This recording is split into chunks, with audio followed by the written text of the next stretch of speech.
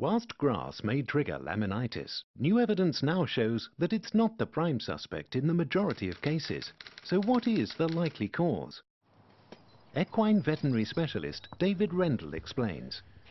We now know that up to 90% of laminitis cases like this may be caused by an underlying hormonal disease, either Cushing's or Equine Metabolic Syndrome, and this knowledge is revolutionising management and treatment. Vets are so much more optimistic about preventing laminitis as a result. But to get the best outcome, we really need to diagnose the cause as early as possible, and we need your help to do that. Laminitis caused by Cushing's is not just a disease of old age. It can occur in young and middle-aged horses as well. As soon as you suspect laminitis, you should talk to your vet. Severe foot damage can occur quickly, and even horses that seem mildly footsore can be in significant pain. When we see a case of laminitis, we can do blood tests to detect any underlying disease present. This is quick and easy to do, and right now the Cushing's lab test fees are free.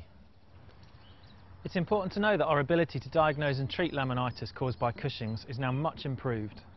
So act on your suspicions and talk to your vet today about testing. For more details and to view the Laminitis Revolution online program, visit our website.